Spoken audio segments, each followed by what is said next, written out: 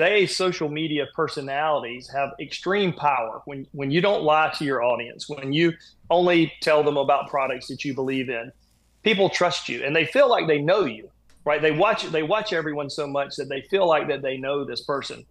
And businesses know that, but politicians on the right do not know that. That is one thing that we do very, very poorly on the right. We do not properly use social media personalities. And that's one thing that Baker and I have been working with Vote for America. Let's go.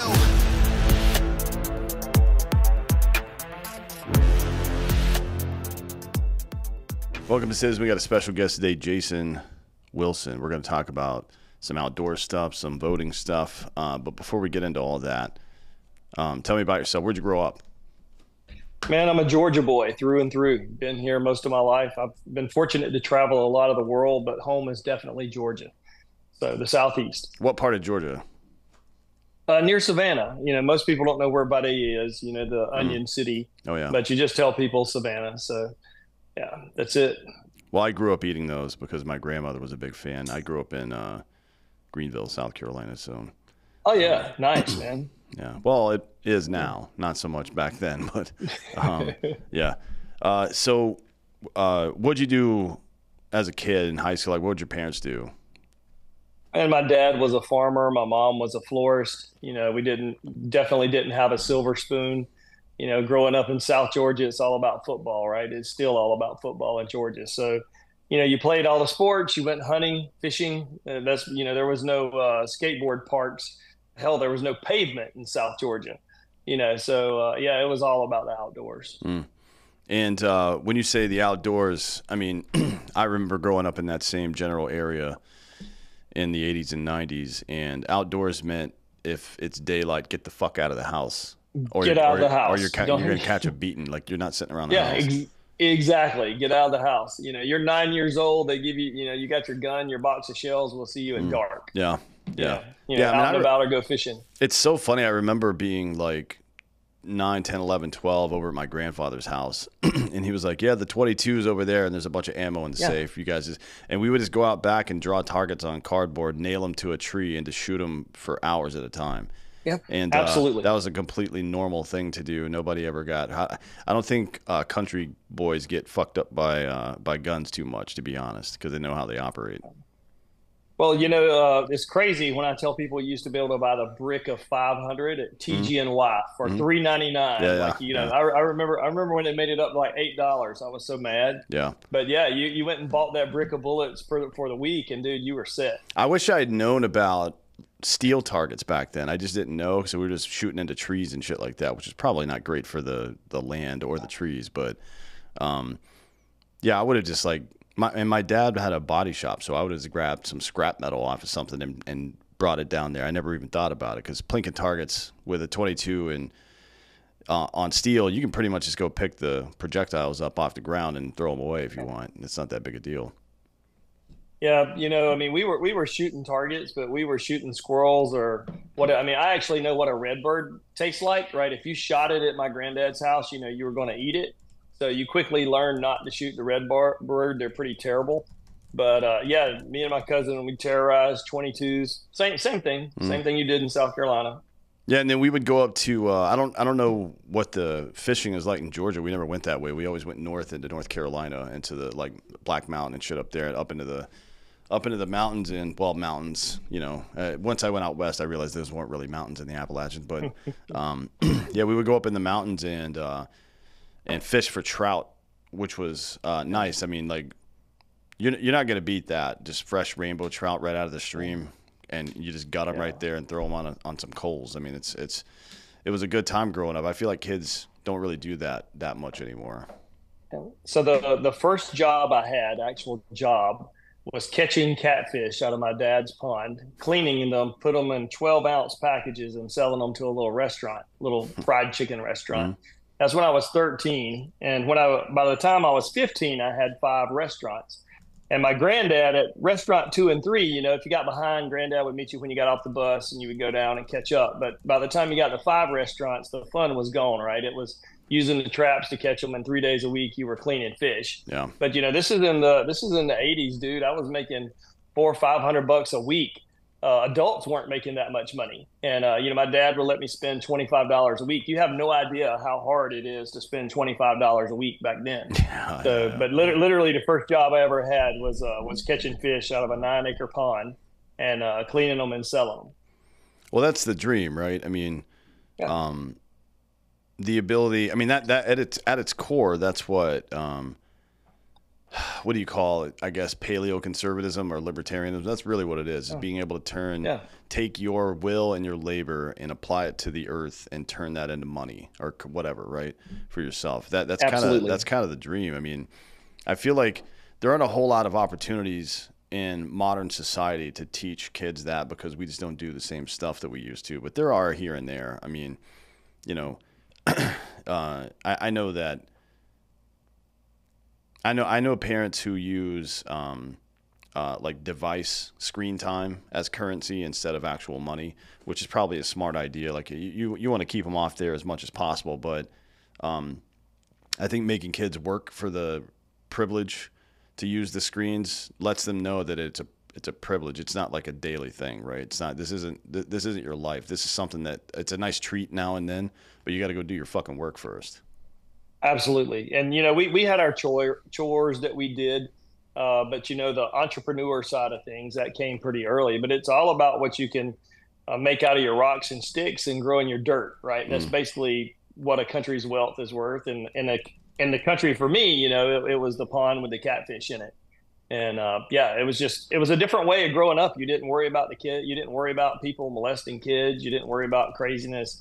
Uh, I went to high school with two guns hanging in the back Hmm. of the windshield. Like, every now and then the principal might say, "Hey, take the guns down. We don't want somebody breaking into your truck." Nobody was going to break in your truck. We went hunting and fishing, you know, hunting in the morning, fishing in the afternoon, Yeah. whatever. And it was common knowledge that everyone had guns in their truck, and we didn't have any crazy shootings. It's not about the guns; it's about the people. Yeah, I graduated high school in '99, and the first I didn't we didn't hear anything. We did the same. I had an old F-100 with big ass tires on it, and a shotgun in the back. Right, Yeah, not for like defense or anything. I was a teenager, just for like yeah, shooting. Like if I feel yeah, like if we're out driving around in the woods somewhere, and I feel like getting out and shooting the trees or something, that's what I'm gonna do. Right.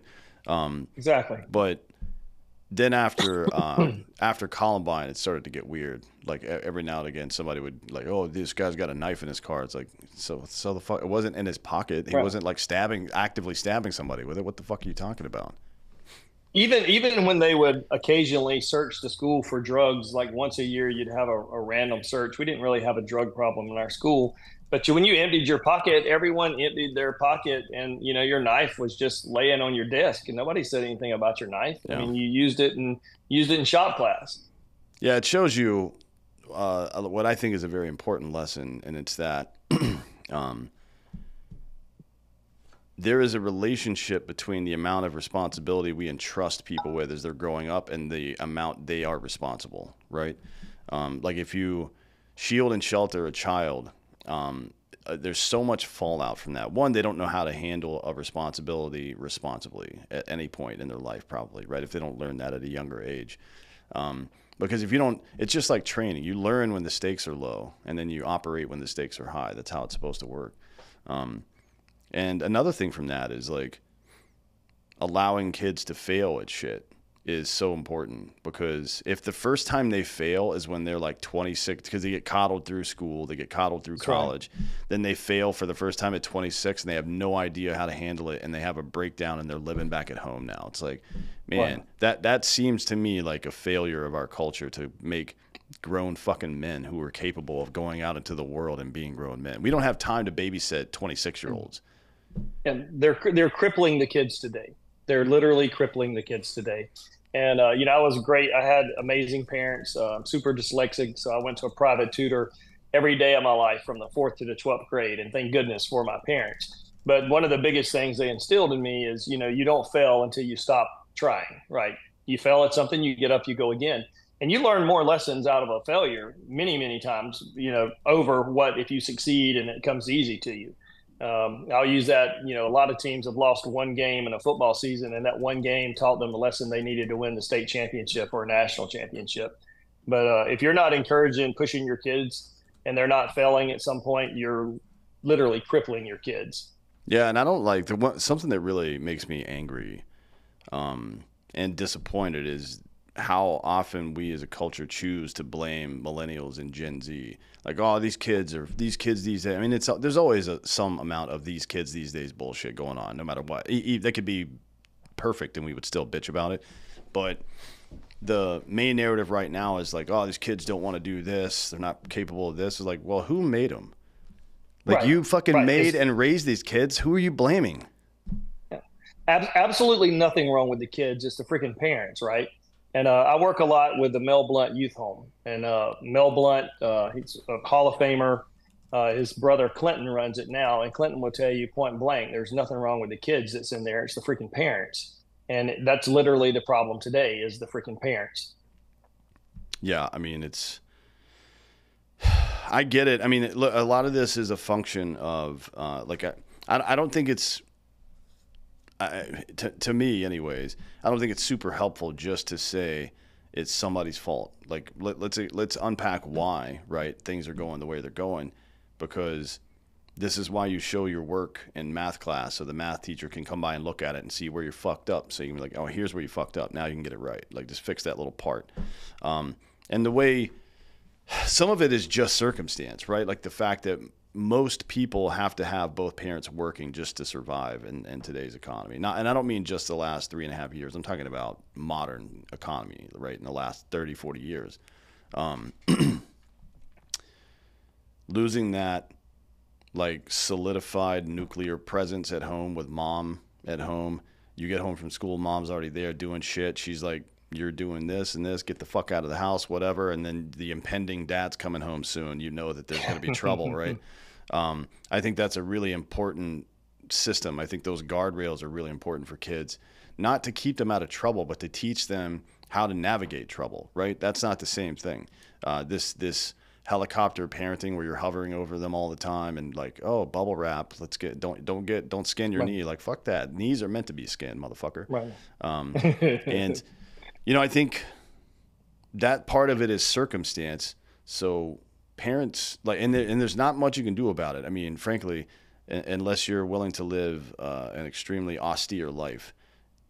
In most cases, both parents are going to be working. Like that won't be the case when I have kids because I do really well. But for most people, that's going to be the case. Both parents have to work. So how do you navigate that, right? Like, how do you continue to get all of the benefits from the nuclear family when time together is at a premium now? You know what I mean? Right. I don't want to get off on a tangent, but one thing today, the way they throw pharmaceuticals at these kids, right? This kid's got this kid's got that. No, maybe he needs his ass tore up, and that'll help. But or boys, we are rambunctious. We just do it. That's part of being a fucking boy when you grow up. And the schools and the parents are just throwing pharmaceuticals at kids, putting them on Ritalin, putting them on Adderall. The amount of pharmaceuticals being pushed on our kids today is ridiculous. And I blame that on the parents. Yeah, that part is so the circumstance is what it is.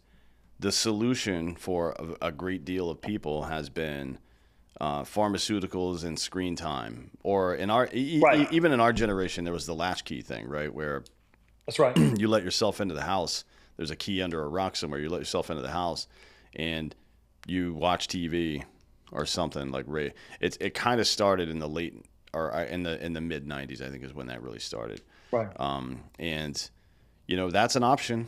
It's an option, and it's not a good one, frankly. Right? I mean, Right. like especially I don't know about for girl. I'm not a girl, so I don't know how any of that works, frankly. But for young boys, man, you just can't do that. There's no version of a young man, if he's in his tween or teen ages, who's not doing something actively on the regular basis, who's well adjusted. It's not possible, right? Right. It's just not biologically. That's not how we're designed to operate. We're designed to be moving around for like 8 to 10 hours a day. You know what I mean? Give or take, depending on the time of year and the weather and shit like that. But about 8 to 10 hours a day. We're meant to be outside for 6 or more hours a day in most cases. And it's I don't like none of the systems that we have as a society support that biologically, which is not shocking No. because we don't understand biology at all. Apparently, we don't know what a fucking woman is, but Right. well, some of us do, but we don't do anything to actually support the biological nature of human beings that we're responsible for anymore, right? We put them in a classroom for 8.5, 9 hours a fucking day with no sunlight, you know what I mean? And then they get home and it's like, oh, we're doing homework, which I hate. I'm against homework. I think it teaches it teaches kids that even when they go home and they're on their own time, they still owe fucking time to the man that they work for, right? I think that's a really Right. bad lesson for them to learn. So from the bottom, with parenting options, right? To keep the kid entertained and all this stuff. It's expensive and limited in a lot of cases, and then we put them into school. They don't do a very good job. Forget about the education part. Like a kid can read a book and figure shit out. To be honest, with a little bit of guidance, you don't. It's not rocket surgery, but keeping them sitting in a seat for 90 minutes in 3 or 4 different periods during an 8-hour day is ridiculous. I mean, They're not designed for that. Yeah, there's no version of a 6 to 12-year-old boy that can even think about doing that shit. So a kid that wants to get up and do backflips and run up the side of the wall gets a little fidgety in a seat, and they're like, oh, we probably give this kid some pills, right? Because it's unacceptable that he's not doing what we want him to do. It's like, have you ever met an Australian Shepherd before? Put that motherfucker in a studio apartment and see how he behaves. Like, this is just biology, right? Well, if you look at the way we were in high school, today I would be in alternative school. You know, it was nothing. I mean, you get in a fight with somebody on a Wednesday, you go to the principal's office, you get 3 licks each. By Friday, you'd be riding around in the truck together. You know, I mean, and it just happens. You know, you're boys. It's a pecking order thing. If you ever got in a fight at football practice, they'd put you in the middle of the circle, right? The coach would let you fight it out so neither one of you could move anymore, right? Next day, you're back and you're friends again. But it's shocking to look at the way kids, the way they normal things that boys do are viewed today, and how you'll end up in a damn alternative school. Sometimes people need punching in the face. You know, they just do. Yeah, yeah. I mean, sometimes each of us do, to be honest. Yeah. Especially at that age. I mean, it's like it's just a dog pack, man. That's all That's it right. is. It's all it is. It's pheromones and testosterone, and everybody's smelling and sniffing and Yep. growling at each other. That's And it. sometimes you got to bite somebody, and then you just get back to business afterwards. It's not that big a deal, man. And Yeah, exactly. the more that you forcefully abstain young boys from that activity, the angrier and more violent they get as they get older, because there's no outlet for it, especially not a healthy Exactly. outlet. So, you know, to that point, there are some things you can do. Getting your kids outdoors is great. Putting them in jiu-jitsu or something like that, probably great as well. I think being outdoors, though, I think is the best. No, and maybe that's just because I like it more, but that'll be my strategy, I'm sure, because I like being out there, and I think, you know, my grandfather taking me out doing stuff like that all the time was it was a really fun part of my childhood. Like, I really enjoyed it. So I think kids like doing shit like that. What's to say, and teach your kid to hunt, and you won't have to hunt your kid? It's a Yeah. very true statement. Yeah. I mean, bottom line. Yeah. So speaking of hunting, fishing, whatever, let's get back to you a little bit. So what would you do when you graduated high school? Went to Georgia Southern, opened a business there, and had the alcohol and beer stores when they were first coming out. You sold the tobacco and cigarettes, had it on the campus.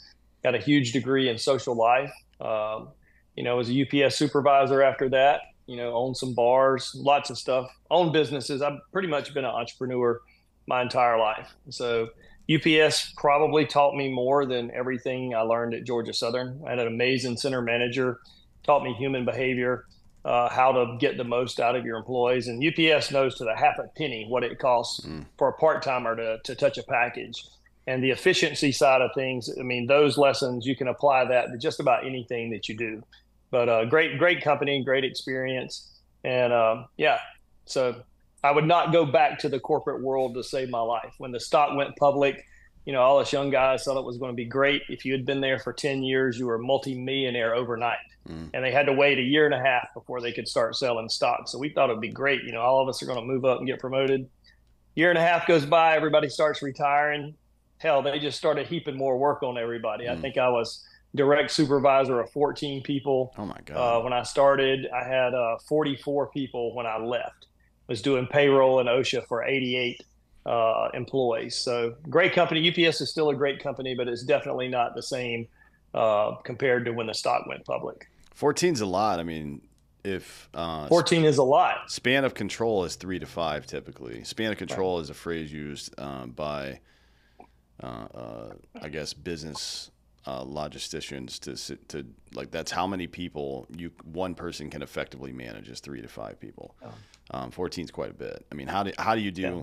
But the reason is because you have to counsel folks, right? Like maybe it's quarterly, maybe it's monthly, who knows, right? But you're going to have that's 14 hours worth of meetings every 3 months, right? Just to talk to your employee. That's a lot, man. Yeah, throw in OSHA and habits training and everything else. It's a tremendous amount. But the one thing I can say about UPS is my absolute worst employee at UPS will run circles around most people's best employee. If you ever worked in the morning preload, unloading trucks, dude, you could do that. You can do anything you want. But just amazing employees. And fortunately, we were there at Georgia Southern. So, we had our pick of the very best. And my test for whether somebody got hired or not, these human resources people would send you idiots all the time. And after you finish interviewing them, I always put a mop bucket at the end of the center. And as I'm filling out the papers, I'd ask the guy, "Hey, do you mind running down there and grabbing that mop bucket for me right quick while I finish filling this out?"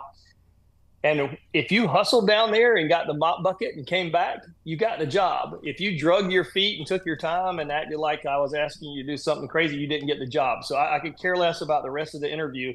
What determined whether or not you got the job was how quickly you went and got the mop bucket. Yeah, true story. That's good. What did you do when you left UPS? Left UPS, opened bars. So 8 people that played for me have now performed at the Super Bowl. Did that for a couple of years, opened a company, building houses, redoing houses, and ended up with anything. I had a land and timber company after that, still have it today. But about 10 years ago, I guess I started with the social media business. And that's really what dominates my time now. So I found a way to make a living hunting and fishing and traveling. And so we work with a lot of companies, product photos, influencers, pairing the right personality with the right company. And it's been pretty amazing, actually. What's the name of the company? Anything Social. We do everything from weed companies to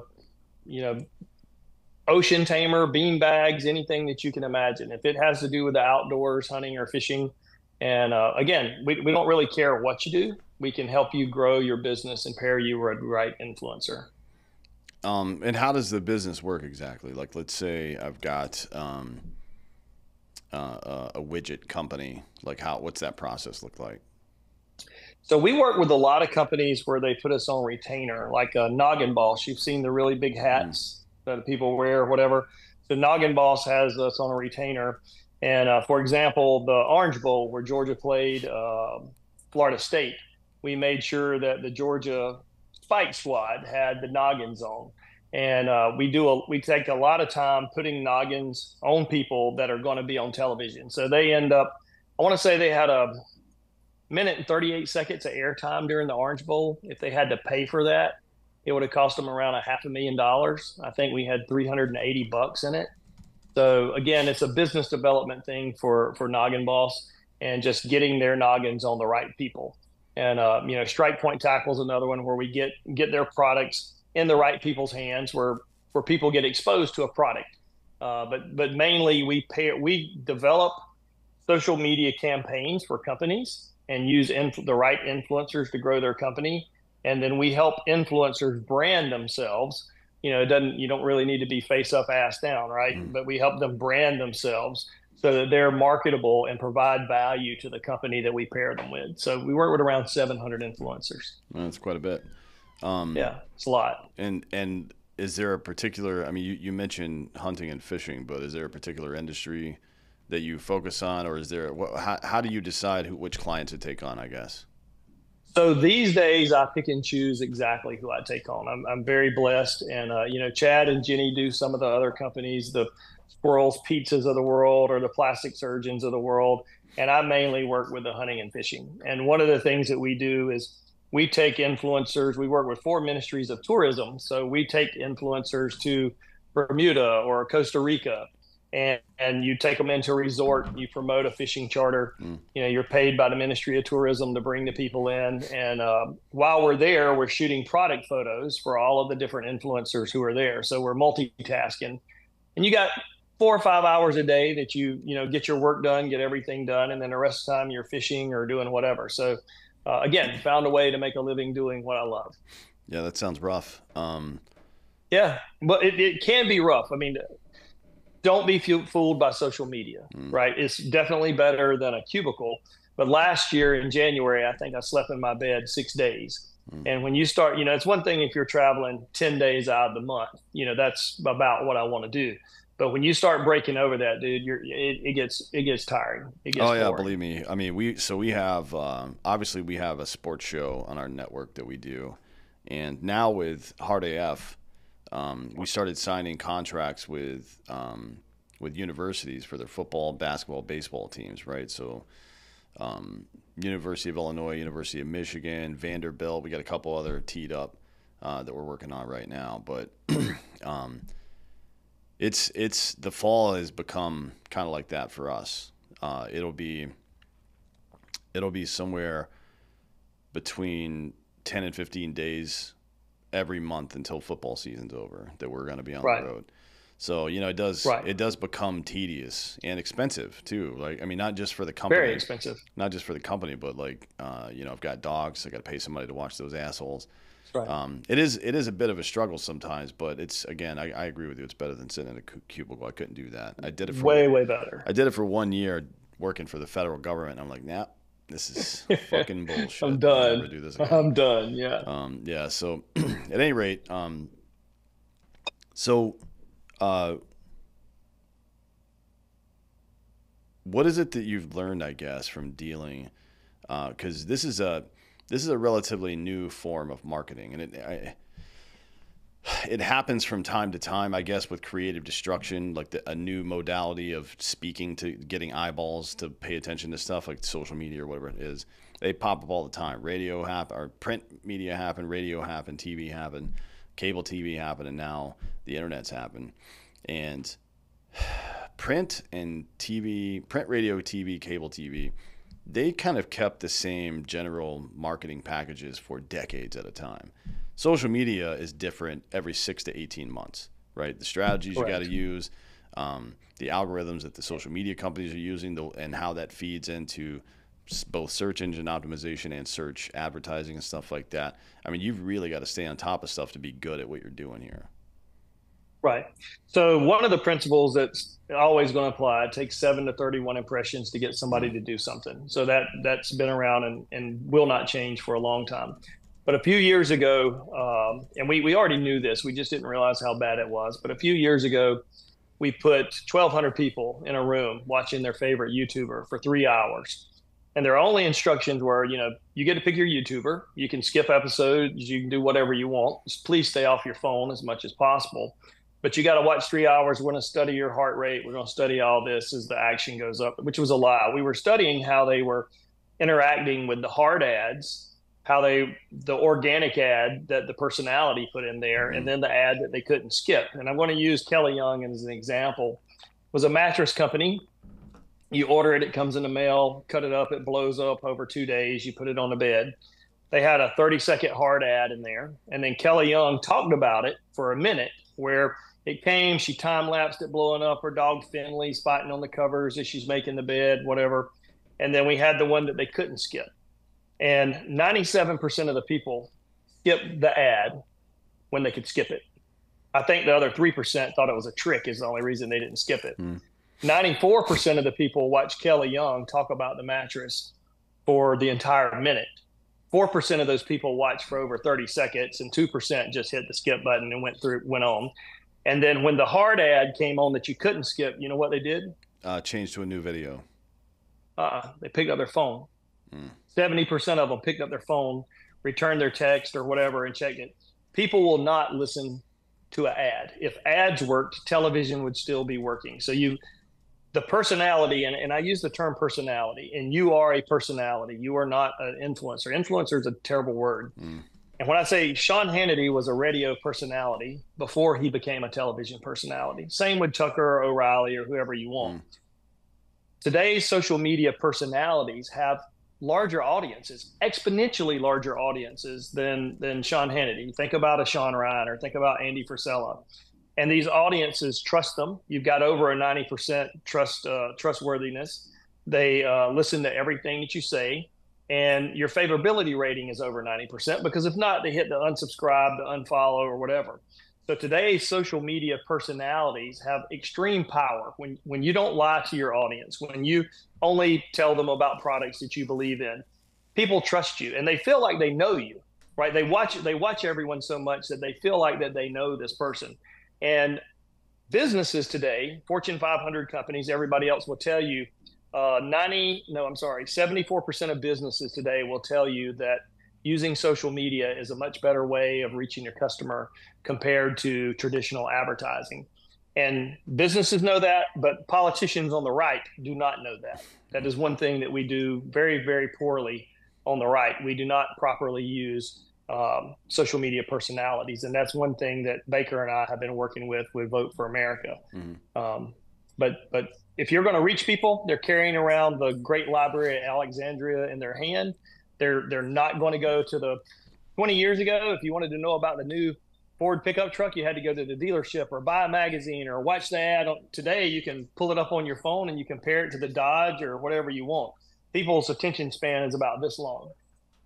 Yeah, it's it is until you get their attention, right? Like that's the part that I think a lot of people fuck up when they're doing whatever you call it. Let's call it personality marketing. But to your point, the Obama campaign leveraged social media very well in 2008 and 12. More so in 2008. 12, they were just against what was a weak candidate, in my opinion. I didn't think Romney. Romney was a terrible candidate. Yeah, and then choosing Paul Ryan is like, what the fuck are you doing, man? But in 2008, they had the best digital ground game in the history of American politics, even to this day. Like nobody's matched them yet. And what they did was something that I guess to some degree Trump copied later on in 2016 with a couple of different companies. Cambridge Analytica was one of them, but they figured out how many counties exactly they needed to target. We need to win these. This election cycle, it's 27 counties we need to win, and we will win the Electoral College. But that's just how the math works out, right?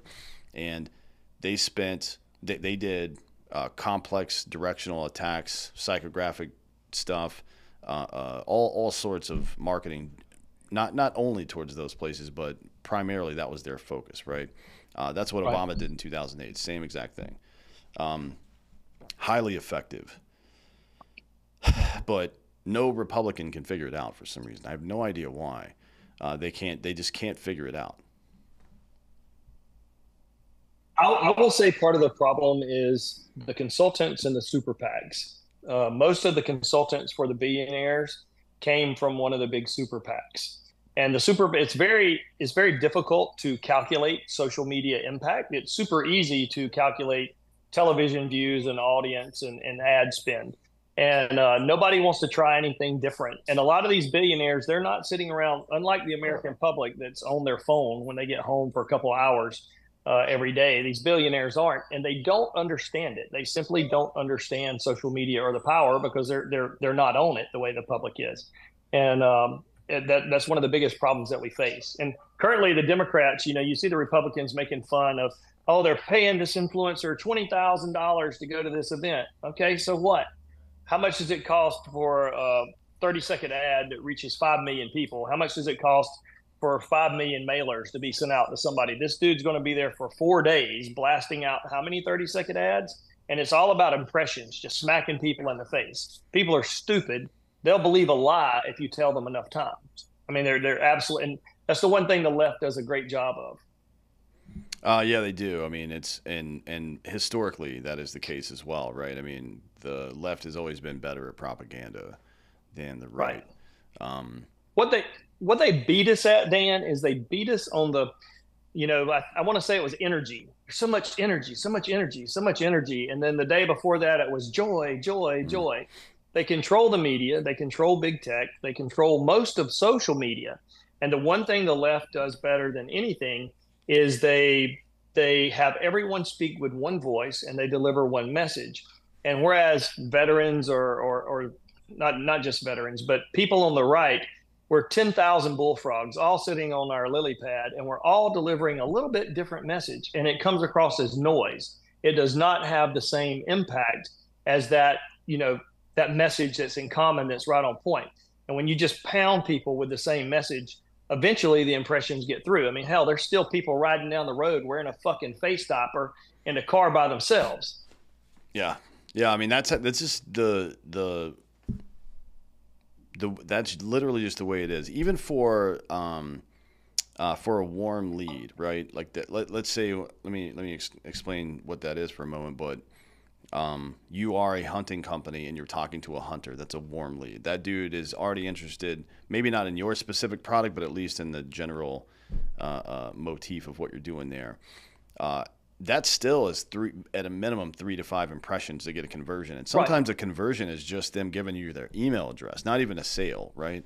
So this is just how human psychology works. So when people get all fucking butthurt about this strategy or that strategy, it's like, well, if you want to, it's not enough to be right. You have to explain to people why you're right and get them on your side, right?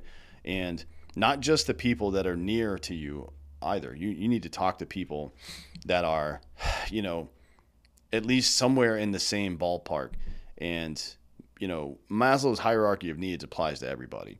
You should be able to talk to anybody, regardless of what their social politics are. You should be able to talk to somebody who's struggling to put food on the table. You got to be able to have that conversation in a meaningful way that demonstrates your message to them, both with your specific policy and with historical precedent. Like this idea of price controls that's being rolled out by Kamala Harris right now, or raising corporate taxes to 28%, or raising the capital gains tax to 45%. All of this stuff has been tried before. It has all failed every single time it's ever been tried. Not just failed, but sometimes it's reset currency, right? Like it's like in the Diocletian period, it's really fucked up some economies for the last 2,000 years or so. This isn't new. We've been doing this shit for a while. So, you really have to be able to tailor that message in a way and then pump it into people's brains, because that's just how human psychology works. You have to be able to get in there. So I see a lot of people on the right like, oh, these fucking liberals are running ad after ad. They're just dominating the media. And to me, it sounds like loser bullshit. Like, yeah, that's what you got to do. That's how it works, man. Right. Well, I'm gonna go back to the Tea Party. When the Tea Party happened, everybody was angry. People were mad, and you had a upwelling of people that showed up. They didn't know why they were going to DC, but the entire Tea Party movement that happened, there was a lot of anxiety in the country, and a lot of people were angry. When the Tea Party happened, though, it was the heyday of talk radio and television. That's where people got their information from. You didn't have all these other distractions that you have today. And today, our people consume their content differently, right? But the right is continuing to try and advertise to them just as they did when the Tea Party happened, right? They're not using the personalities to talk to the audience. They're trying to run an ad. And if you're running, they're going to spend $2 billion between now and November the 5th. The vast majority of that's going to be on television ads that nobody's watching. If you're running a television ad during Sean Hannity's show telling his voters to register to vote, to get out to vote, you're wasting your money. His audience is already registered to vote. They already know who they're going to vote for. And if you're running a YouTube ad, I already told you they're hitting the skip button. They're not watching your ad. They're not paying attention to it. And I actually got into it with a billionaire a few months ago and his consultant. And, I was telling them, how we were targeting the hunting and fishing, and they're like, "Oh yeah, we're definitely going to be targeting the Pursuit channel and the Outdoor channel." And so that's a great idea. If it was, 15 years ago, Yeah. people actually, I said, I'm as big a sportsman as there is, and I don't have either one of them. But I watch my favorite YouTuber, and people, that's where they get their content. He's, "Oh yeah, we're going to be spending $22 million on YouTube ads." And I'm like, "Great. You just told me you're wasting $22 million. Yeah. Well, you just said YouTube was important." I said, "No, YouTubers are important, not YouTube ads." And it's, well, our current data is showing that 8 to 12% of people are watching the ads all the way through. And I said, "Well, let me guess, around 6 or 7 o'clock, people are watching them all the way through. But around 10 o'clock at night, your number's dropping down to 2 or 3% that's watching them all the way through." And he's like, "Yeah, well, how did you know that?" I said, "Well, let me explain this. At 6 o'clock at night, people are getting dinner ready. The baby's crying. They're on the phone. They're in the bathroom. They're taking clothes out of the washer, putting it in the dryer. They're doing anything other than paying attention to that ad that's on television.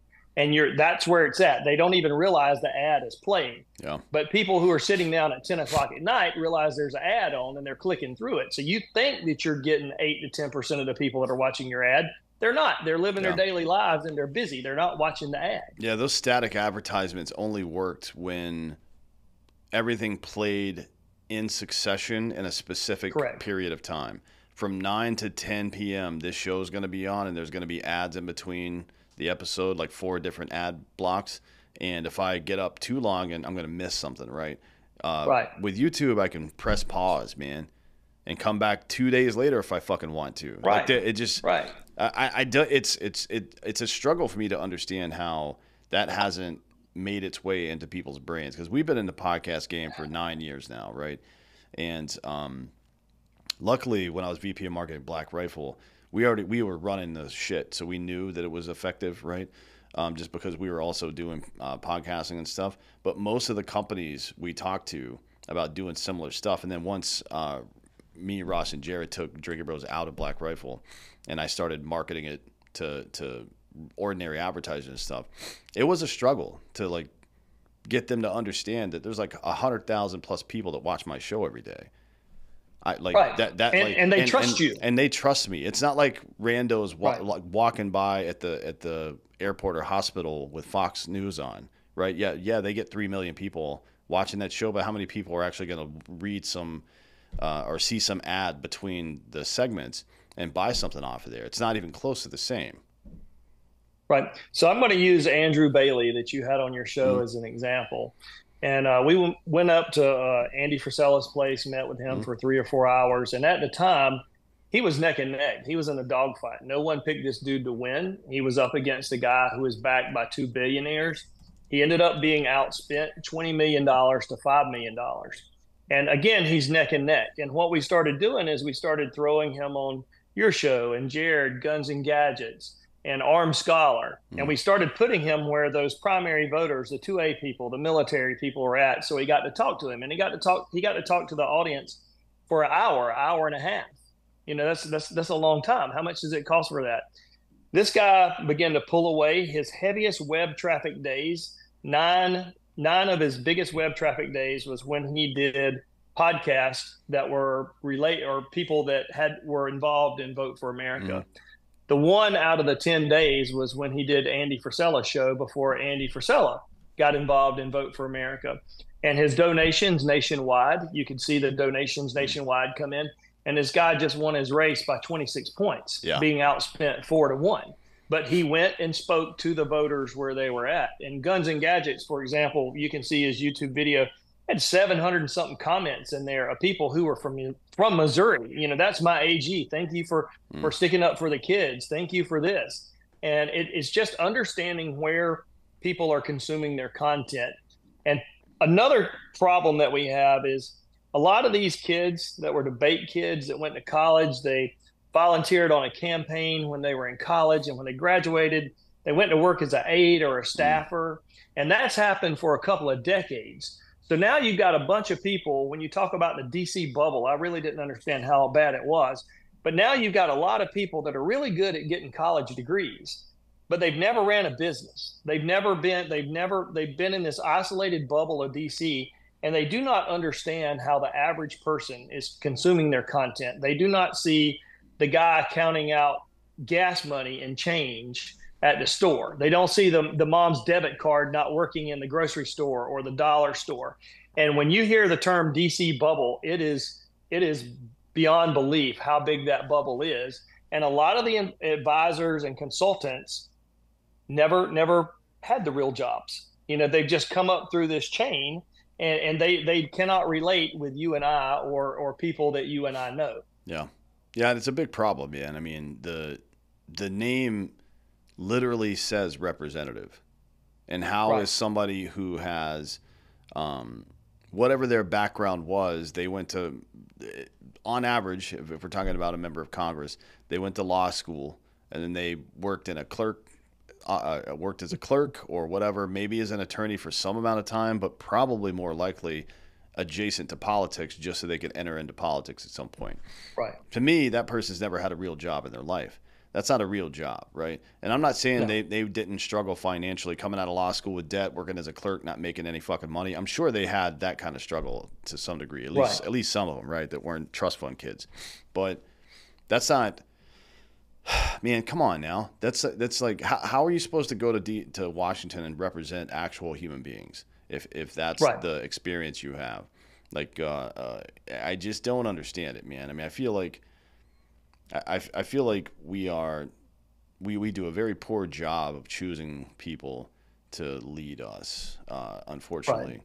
And on the right, a big problem is people just don't want to be led. They don't want to be bothered, right? This laissez-faire attitude. I'm going to go into the woods and do whatever and blah, blah, blah. Nobody's going to bother me. It's like, okay, that doesn't work anymore. Like, the world is too small now for that shit to work anymore. So it's, this shit is cyclical. It happens probably, I think, in a 200-year cycle. But Plato said 2,000 years ago that if you refuse to take part in your own government, you're doomed to be ruled by fools. That's what he said 2,000 years ago, right? That's a principle that it persists to this day. And since you brought up Vote for America, and you're a hunter as well, so am I. This is the numbers that I see from this organization are fucking crazy. So explain to me exactly what's going on. So, Vote for America, we target hunting, fishing, military, police. There's a lot of different genres that we're going after, but basically it's the silent majority of Americans that just want to live their life and be left alone and raise their kids. But, that's part of why we have the dumpster fire that we do today, is because we've sat by so long and been silent that we've had a 3% of people that's screaming as loud as they can be. But for hunters, we have almost 10 million hunters that aren't registered to vote. 515,000 in Pennsylvania. It's utterly ridiculous. And so Vote for America is using personalities, social media personalities, to speak to these groups where they consume their content to turn out the vote. We don't endorse candidates. We know, mathematically speaking, that if the followers go and vote, that conservative leading voters, we're going to come out okay. But we've been hammering away. We had a great meeting with Sean Ryan in Franklin this past Wednesday. That dude gets it. But yeah, we're going to drive voters to the polls like never before.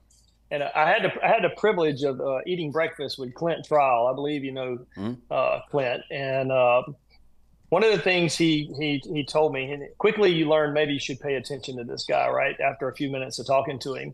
But he began to describe to me how much he despised and how much it disgusted him, these people burning the flag that he fought for and marching in the streets, and just everything Marxist woke that they stood for churned his stomach. And you could see his facial expressions on this dude, like, holy shit, just the emotion coming across.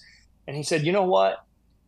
We can live our lives and we can be left alone. We can raise our kids. We can stay up. We can do whatever we want, as long as every 2 and 4 years we take a fucking hour to go vote. We can crush these people, and they can march in the sun. They can get rained on. They can wear their vagina hats. They can do whatever the fuck they want to do, and we can crush them and be left alone the other 364 days a year, or whatever it comes out to be.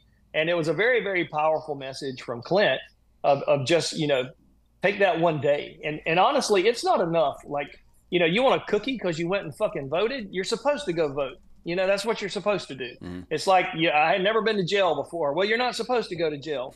As conservatives, it's not enough for us to just vote anymore. You got to get involved. You don't have to march on Saturday. You don't have to fucking go door to door. But all of us know one motherfucker that didn't vote last time. Mm-hmm. Every single one of us knows one person. I'm not talking about you and Aunt Pam, who Aunt Pam votes every damn year going and voting. I'm not trying to save gas because y'all are carpooling. I'm talking about grumpy ass Uncle Steve. You and Aunt Pam go load grumpy ass Uncle Steve up and take his ass to vote. And anything short of a federal kidnapping charge, I don't give a shit what it is. Go vote. I don't even care if you don't believe in voting. You go get your buddy, load up, go vote, drink a beer, go to range, whatever. But it's not enough for us to just vote anymore. You got to get involved. You don't have to send money, but you damn sure know one person that didn't vote last time. And when you look at the numbers of hunters that live in these states, or you look at like Tim Sheehy in Montana, I mean, there's 89,000 veterans that live there. That race will be determined by 4,000 to 6,000 votes. If a small percentage of these veterans go load up one person, he wins that race, guaranteed. Same with North Carolina with 703,000 veterans that are there. The veterans really have way more power than the damn hunters, because veterans vote at over 75% when they're active duty. But when they get out, that number can sometimes fall to as low as 33%, depending on what state it's in. But the veterans, if you ever give a veteran mission and purpose and they haul one person to the polls, or they will haul people to the polls all 30 days, like, of early voting. So the veterans are a huge key to us taking our damn country back. And make no mistake, it will be the veterans and gun owners that set this country back on course one way or the other. But Vote for America, we're going to drive our people to the polls in numbers you've never seen. You ever heard the story of Charlie Wilson? You know who that is? Charlie Wilson. Yeah, I do know who Charlie Wilson is. He was, I think, 1st Congressional District near Lufkin, Texas. He's a congressman. He's the guy that kind of set up the whole funding the Mujahideen stuff to fight Russia. This story is in the movie Charlie Wilson's War, but it's a real story. This part wasn't actually fluffed up for Hollywood. There was some like long-term incumbent in his city, and his dog got loose a couple of times, and he suspected that Mr. Hazard had killed his dog, right? So he fucking got he was 13 years old. He had a farmer's license, right? Which is, I think that's still a thing. In South Carolina it was. I think I had a license at 14, but he had a farmer's license at 13, so he got his dad's truck, and he drove 90 people, most of them black, to the polls to vote against this guy. He goes, I don't want to influence your vote or anything, but I just want to let you know that Mr. Hazard killed my dog, right? Killed my dog. Yeah. So Hazard lost the election by 20 votes, and it's like, like the stakes around us right now are I love my dogs too, but the stakes around us are quite a bit higher right now than a dead dog, right? Frankly, right. Like our republic is in danger right now in a lot of ways. So there's absolutely no excuse for you not to vote. There's no excuse for you not to grab people and take them as well. Yeah. Dan, the break-in point for me is, I live in a small town. I don't lock the doors of my house. You get sick, people bring you food. It's just it's America, right? It's small town America. And we've always, the church has had like Meals on Wheels for elderly people or somebody that's sick. And, they take 20 or 30 meals out. And I've been here predominantly all of my life, or my parents have been here. For the first time in my adult life, we have food lines in my hometown. Church members formed a 501c3. And on Fridays, starting at 6:30 in the morning, people start lining up. They don't start giving away food until 11. They don't start giving away food until 11. We're talking about the first time, I want to say it was 700 people. It's around 1,200 people that come through the line on Fridays, and they don't even know what they're going to get. They don't know what food, produce or canned goods, or they don't know. I want to say they work with Second Harvest Food Bank or something. But when you drive past the line, you see the retired people that are on fixed incomes. You see the grandparents that have got the kids, or the mom that's got the carloads of kids. And that's the line at the beginning of the day. But at 4 o'clock in the afternoon, you see the school teachers in line. driving through. And, the church came up with a great marketing thing, hey, this food's going to go to waste. Everybody needs to get it because, proud people don't want to admit that they need help. Mm-hmm. But I got news for you. You don't get in line at 6:30 in the morning and wait till 11 because you don't want food to go to waste. Mm-hmm. There's an actual need there. And that has never happened in my adult life. And that's happening in my hometown right now. I've seen it, you've seen it in big cities. It's not unusual to see it in big cities. But to see that happening here, because they say the food prices are up 25% or 22%. Well, that's bullshit because the pack of bacon used to be 16 ounces and it's now 12. Right. You got to tack on 25% because of shrinkflation. And your gas prices are up and your freaking rent prices are up and everything else. So people who are right on the margin of working and are paying childcare versus going on some form of government assistance that don't have a lot of disposable income, they are getting fucking killed. Yeah. They are absolutely getting killed. And I'm fortunate, right? Gas prices, it used to cost me $800 to fill my boat up. Now it's $1,600. Gas prices aren't going to make or break me, but it is killing the working class in America. And I see it every single day.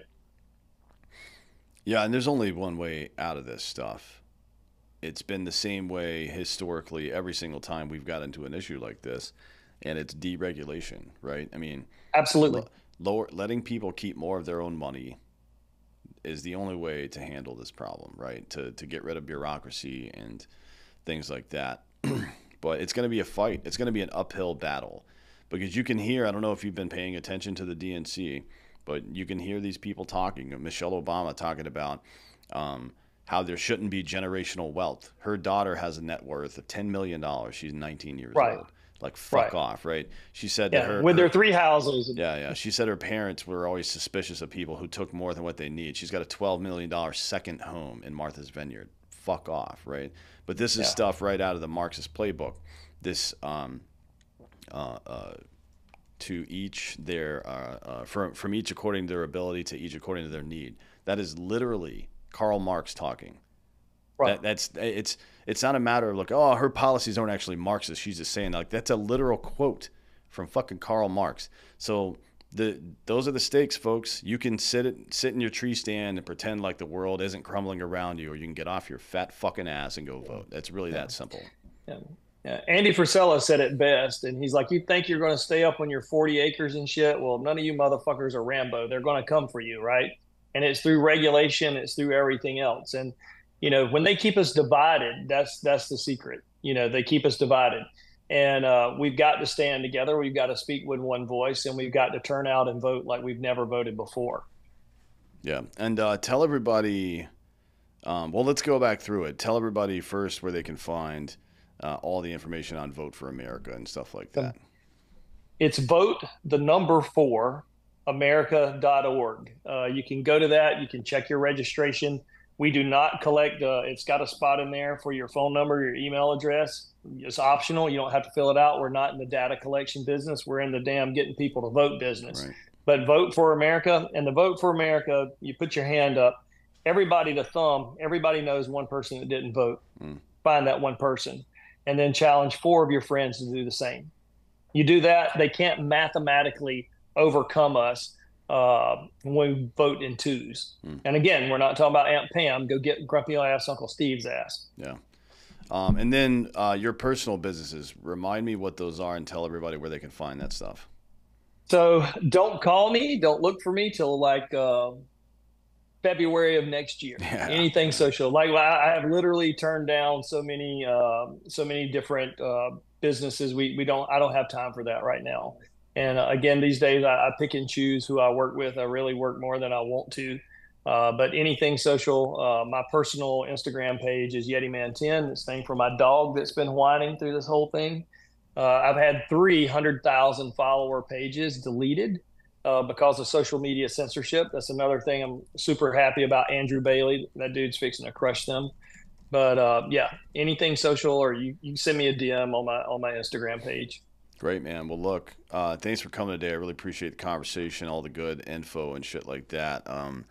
Just as a reminder, don't let this go in one ear and out the other. I mean, it's not always true in human life that you can be put in charge to some degree of your own destiny. Oftentimes you're affected by circumstance outside of your control, but what you can control is your effort and your attitude, right? And if you're one of these nihilistic, defeated, oh, my vote doesn't count, then fuck you, dude. Then you're going to lose. Like in life, you're going to lose, right? It's unacceptable. Get off your ass and go vote. No, nobody is coming to save you. No. You are the answer to this problem. And I'll tell everybody this, when it's November the 6th and we're looking at the returns coming in or whatever, and you're looking at your kids and you're looking at your grandkids, did you do everything in your power to win this election and change the future for them? And if you don't find one person, if you don't find at least one person that didn't vote last time, that answer is no. You didn't even fucking try. Yeah. So that's it, guys. Yeah. It's really that simple. Thanks for coming today, man. I appreciate it. Dan, thank you for having me. Yeah, anytime. And thank you all for listening to this Mid-Citizen.